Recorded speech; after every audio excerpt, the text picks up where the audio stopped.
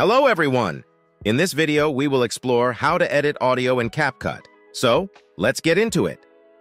Firstly, open up Capcut on your computer. You can either continue with one you've been working on or start a new project.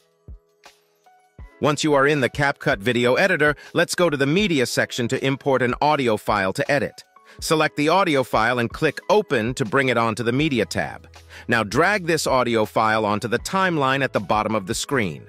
Let's zoom in to observe changes. First, select this audio file on the track. From the top right side, you can adjust the voice volume according to your needs. You can add a fade-in effect at the start of the voice by sliding this line or fade out at the ending.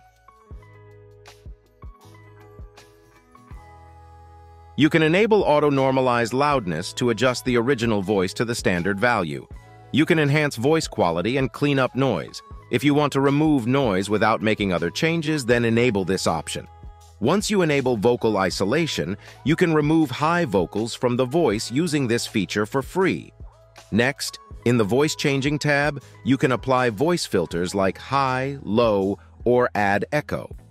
You can change your voice with the help of these character voices or convert your voice into a song. In the last tab, you can adjust voice speed by sliding this line on the slider. Enter a value to adjust the voice duration on the track. You can remove or keep the pitch value in the voice. If you want to revert all changes, then simply click on Reset, and your voice will revert to the original voice. So this is how you can edit audio in Capcut.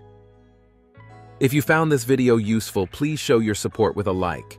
Your feedback is invaluable to us, so feel free to share your thoughts and suggestions in the comments section below. We're eager to hear from you.